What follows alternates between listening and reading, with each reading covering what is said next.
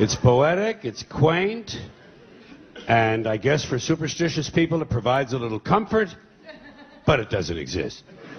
But if it did, and if someone did somehow survive death in a non-physical form, I personally think he'd be far too busy with other celestial activities than to be standing around paradise, smiling down.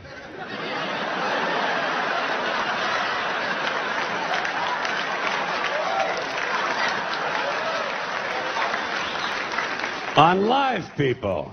What kind of a fucking eternity is that? And why is it no one ever says, I think he's down there now, smiling up at us? Apparently it never occurs to people that their loved ones might be in hell. Your parents could be in hell right now. Your parents and your father for sure. Oh shit, hell is full of dads. Full of dads. Even the ones who took you to the ball game.